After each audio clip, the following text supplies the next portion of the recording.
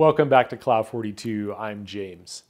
This week we're back on the Hemingway Sensitive Knurling tool. Last time we finished all of the straight milling, drilling, and reaming of all of the flat bar parts, and today we're going to mill all the curves, rounded ends, and corners. And to do that, we're going to pull out the rotary table. I saw an Inheritance machining post this week, and it looks like he's in the process of making one of these too. Well, Brandon, this is the rotary table episode. I hear it's your favorite. The first parts we're going to start with are the locking tabs for the knurl pins. We got these milled roughly to shape last week, but we need to put the bevels on the edges of the blades and the curves on the back around the screw. And these are too small to really do much with the mill, so we're just going to work on them with some needle files over here in the bench vise. First job is just to file the bevels on the edges of the blades, and I'm just watching the back side of this, and I'm going to bring it down till it's exactly tangent with the bevel on the top. I gave up on the needle files. This is actually a 6-inch mill bastard file. This is a new old stock Nicholson file that came from eBay, and it is by far my favorite file. You can see I just got those points to intersect, so we'll go ahead and flip it over and do the other side the same way. I'm using the base from my combination square to make sure these are in here at 45 degrees, and then I'm just eyeballing the file level with the top of the vise jaws, and that is close enough, especially for a part this small. There are two of these, but I won't make you watch me file both of them. I went ahead and turned up a filing fixture over on the lathe. This is just a piece of silver steel with a chamfer on the end that matches the bevel of the countersink in the parts. And I will just put both of them on this back to back. Just for scale, that is an M3 screw. Get the fixture screwed together here and tightened down, and actually getting these aligned turned out to be kind of challenging. As you can see, my fingers are not well suited for handling parts this size. I have found that on smooth round surfaces like this, the Knipex parallel jaw pliers do an excellent job of gripping them without really marring them up. In this case, since it is just a filing fixture, it's probably not that important, but I'm using the vise jaws here to try to align the parts or keep them aligned while I tighten this down, and then I'll come back and use the parallel jaw pliers to actually squish the parts into position. You can see they're slightly misaligned there, but a couple of squeezes with the parallel jaws bring them right into line. Then we can just clamp this between the vise jaws and file away. I'm using a long rocking motion on the stroke to try to follow that curve. This will get it generally into shape, and then once the file works its way down and comes in contact with the filing guide, it'll generally skate over that and recreate that curve. Now, I didn't harden these, so the file is cutting into them, but I'm only going to use them once, and so this will be totally suitable for this task. Flip it to the other corner. Do the other side, bring that down round, and finally finish with some long continuous strokes to make that as smooth as possible. Come back with a little bit of 400 grit emery to clean it up. For the curved surfaces, I'll just strop it over, and for the flat surfaces, I'll wrap the emery around a file and use that. That should be all we need this fixture for, so we can take it apart and see what we got. And all in all, I'm pretty happy with these. For such small parts, I think they turned out great. Now, the surface finish looks a little bit weird, but that's partly because of the macro lens. We are just so close to these tiny parts. All the rest of the parts are big enough to mill with the rotary table, but to use the rotary table, my beloved dual vise setup has to come off the mill. This is for sure an extravagance, but it's something that I've become quite accustomed to and I've really been enjoying. I really don't know how I survive without two vices. As long as we've got everything off the mill, we might as well clean up and check the condition of the table. These are precision flat ground stones, and I'm just running them over the table trying to feel for any nicks or damage, and I'm feeling absolutely nothing. Those aluminum table protector trays are paying off. We'll get the rotary table up here. Now, I ran the knee all the way down, so I didn't have to lift this so high, so now I got to crank it back up. I actually do have a power feed for the Z sitting in a box here, and we'll be putting that on shortly. I'm going to go ahead and get the base of the rotary table squared up so that I can use it as a reference, and you'll see why in a little bit. That's pretty straightforward. We've got that square, and now we need to center up the spindle on the axis of rotation of the rotary table. I'll just go ahead and run the quill down, and we'll get a rough centering just using the circles that are etched in the top of the rotary table. Then I'll bring in a dial indicator, and we'll indicate the bore and get it centered perfectly. My goal here is to have the rotary table square and to have the mill centered up on the bore. And we'll go ahead and set that as 0 in the DRO so we can come back to it repeatedly to locate part features over the axis of the rotary table and to move to offsets from that position to locate parts that don't have features at the centers of the curves we need to cut. I'd like to do everything from this point on with a 1/2 inch R8 collet in the spindle. So I'll go ahead and get the collet loaded. And then I made some tools for centering the parts. These are just 1/2 inch silver steel with different diameters turned on the ends. And I will use those to locate the parts over the center of the rotary table. I've driven the mill to 0, with the DRO, and then I'll go ahead and set up the parts on top of a piece of sacrificial aluminum here so I won't cut into the table. I'm using a combination square to make sure that the part is aligned along the x-axis of the mill. That was the whole point of dialing in the base of the rotary table square. And now with the part located, I can come back with an end mill and actually mill a round end on the part.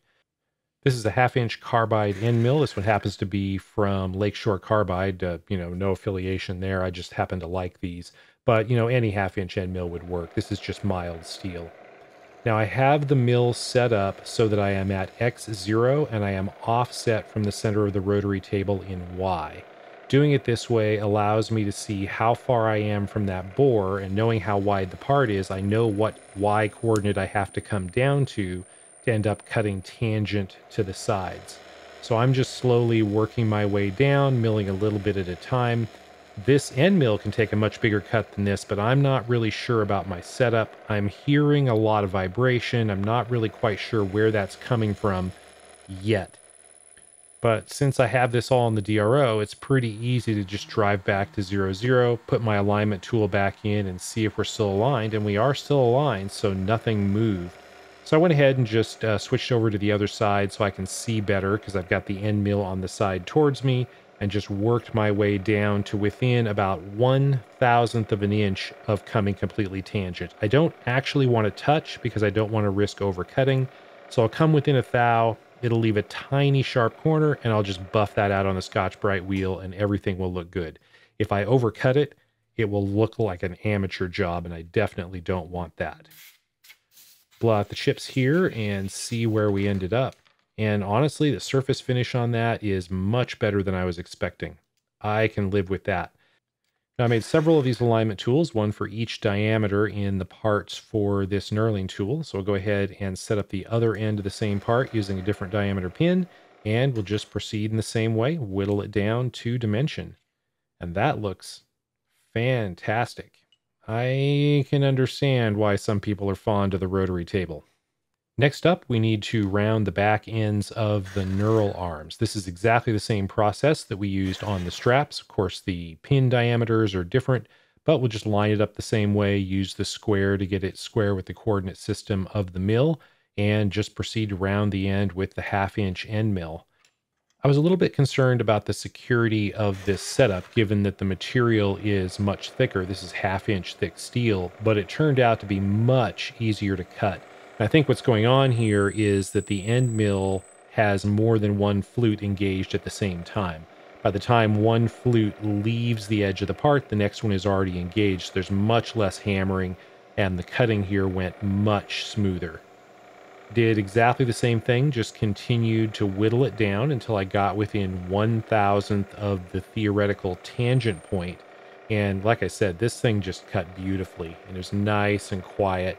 It did turn out the vibration I was hearing earlier was the buttons on the pneumatic switches for the power drawbar. They're loose in the housing. It's just how the thing is built. So if you get any hammering, they rattle. But with this cut, because it's so much smoother, I don't really hear that. I did try coming back at the end with a climb cut to see if it improved the surface finish, but it really didn't take any material off, and honestly, the surface finish on these is already fantastic. Just look at that. Yeah, I could not be happier with that. Second arm is exactly the same, except of course the diameter of the hole is a little bit different. I was really curious to see how accurately placed these holes were because they are just drilled and then reamed, but man, the wall thickness on this is really consistent. It's well under 1/1000th of an inch variation. Next up, we need to cut the concave curves in the ends of the knurling arms. Now, in this case, we don't actually have a hole to center the curve around, so I don't have any way to locate that. However, I do know the offset between the theoretical center of that curve and the knurl pin hole in the end of the arm. So I have driven the mill to the inverse of those coordinates, and I will locate that hole off center using a pin in the spindle. And then once I have this squared up and clamped down, the center axis of the rotary table is now at the theoretical center of that curve. So it should be a matter of just bringing the spindle down and cutting that curve in multiple passes. Now, because of the way I set this up and because I had the aluminum sticking out, I did have to make a few passes to clear the aluminum before I actually got to the steel part. And the aluminum ended up being a little bit of a problem. The coating on this end mill is titanium aluminum nitride. And if you've never tried to cut aluminum with one of these, don't. The aluminum tends to weld to the coating, and so you can hear it chattering and crunching and squeaking and making all kinds of noise. And what's happening is those chips are getting peeled off the aluminum, and then they're spinning around and getting compressed back between the end mill and the part again. And that chip weld is building up and causing issues in the cut. I eventually discovered that as long as I keep a stream of air on it while it's cutting, they tend to come out and not get recut, and it does work a little bit better. Ideally, a different kind of end mill, like maybe a high-speed steel end mill with no coating, or a different coating that would play better with aluminum would suffice here, but really, there aren't a lot of coatings that work with both aluminum and steel. I did come back after the last pass and try to make a climb cut to see if it would change the surface finish, but honestly, the surface finish was fine. Just like when we were rounding the ends, this end mill is just doing a beautiful job. You can see the remnants of the welded chips there, and they do just knock off, so really it was a matter of them just building up and getting compressed. They're not really solidly welded to the end mill. Once again, that surface finish is wonderful. I like it. Let me do the other one, and then we'll switch up the setup to do the outside. To cut the convex side of the arm, I have flipped the part around so that the cut side will be toward me and I can see what I'm doing. And I have offset to the right and down the distance between the hole in the end of the part and the theoretical center of the curve, so that once again, the center of the curve will be aligned with the axis of the rotary table. Now, the inside and outside curves on these arms have their centers in different positions, so you have to be pretty careful to make sure you don't screw it up. And maybe I was careful enough, or maybe I just got lucky. Then the process is exactly the same. I've moved over to X0, and I've pulled down to the negative side in Y, and I will just work my way in, rotating the table back and forth until I come up to very close to the tangent point. Looks like I overestimated that. I'll back off a little bit until we just start cutting the end, and then we'll take this nice and easy in multiple passes. There's no reason to be in a hurry here. I would hate to get to this point with so much work into these parts and then have something shift in the setup. You can see I pulled the aluminum back. I learned my lesson. I don't really want to be cutting that if I can avoid it. Once again, I know exactly where the tangent point should be theoretically based on the radius of the curve and the diameter of the cutter, and I'm going to work up to where I'm within about 1/1000th of an inch of that point. I really do not want to touch the side of the part. I do not want to risk gouging it and, making it look like an amateur with a beaver made this thing. So I'll work up to within 1/1000th, and then I'll take it over to the Scotch-Brite wheel later, and I'll just soften up the tiny, tiny little edge that's left. Well, I think that's going to work. We still need to round the end, but let me do the other arm first. This operation is just like rounding the ends of the other parts. We do have a bore right in the center of the curve radius, so that makes that part easy. The thing that makes this a little bit more difficult, though, is that I don't actually know the tangent angle. So with the previous parts, I had Sharpie marks on the scale around the sides of the rotary table, so I knew exactly when it was horizontal because we lined the part up with a square, and I knew exactly at what angle I would encounter the tangent point. So I could run up to within 1/1000 of the tangent point. I knew exactly where that was, and I could avoid gouging the part. Here, because we're intersecting two different curves with two different radii at two different angles, I didn't know exactly what that angle was. I probably could have spent some time in CAD figuring it out, but I decided to just wing it.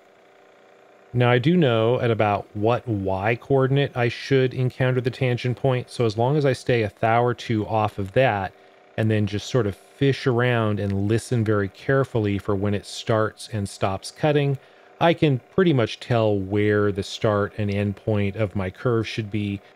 And honestly, it worked pretty well. I was really worried once again that I'd put some dull beaver marks in the edges of the part, but it ended up not being a problem. Turns out it's pretty easy to hear when it stops cutting. As long as you don't try to get greedy and get that to come completely flush, it's fine.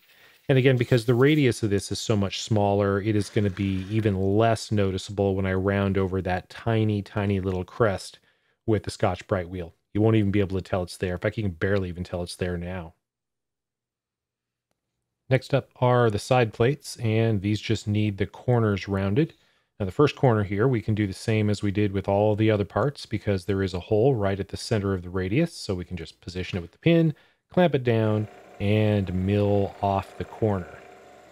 However, some of the other corners of this part don't have any holes in them, so we'll go ahead and set up some stops to accurately position the part. We'll set up this one clamp with just a point contact on the one side, and then we'll set up a parallel here flat on the rotary table with a line contact against the other side. That'll give us a way to square it against the end of the parallel and then slide it over to contact that clamp. And we can get the part into the same position over and over again. So we can just rotate it, square it up, move it over to touch the clamp, clamp it down, and we can mill off another corner. Now this one actually does have a hole, so we could have located it with the pin, but since we have the stop set up on the table, we don't need to. We can just bring this around, mill off that corner, and then rotate it again to get the next corner. Now this is the first one that doesn't actually have a hole, but the process is exactly the same. We'll just mill that round, rotate it again, and hit the fourth corner.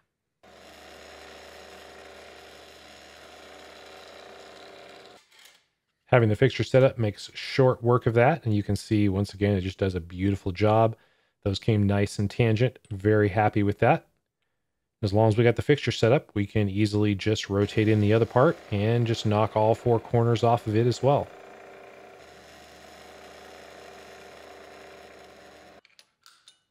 Nice and easy.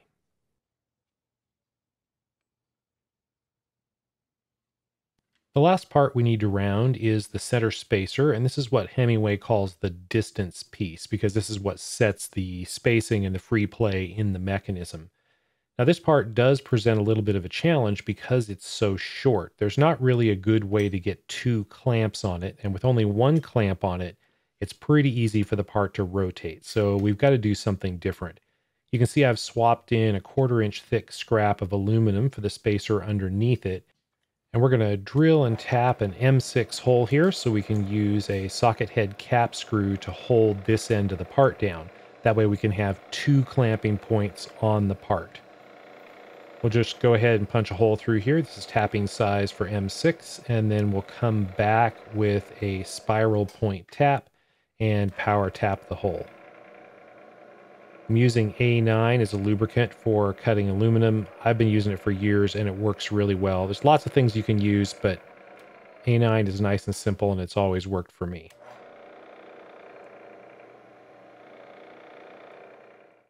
I'm gonna get the tap out of the way. You always remove the tool when you're done with it, lest you embed it in your hand or break it off. Ask me how I know.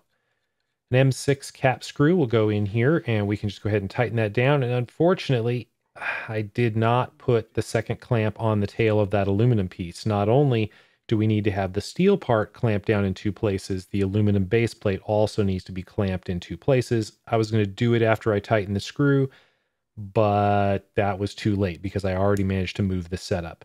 So I just kind of held this together, tried to keep the screw hole aligned, realigned this with a pin and the chamfer in the top of that hole, since I didn't actually make an alignment tool that was the right size for that hole. Got the second clamp on the tail of the aluminum piece and then retightened the screw. This time nothing moved. So now we've got 2 clamping points on the aluminum base and 2 clamping points on the steel part. Start by just clearing away some of this aluminum so that we have room for the end mill to work. I am using the A9 on the aluminum, and that does seem to help with the chip welding on the end mill.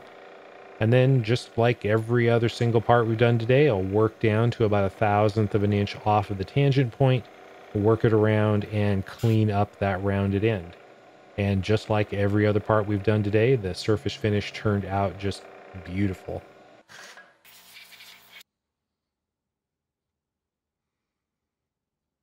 That's it for the rotary table work. This is the first time I've actually spent a lot of time with the rotary table, and I think Brandon may be onto something. I had a lot of fun with it.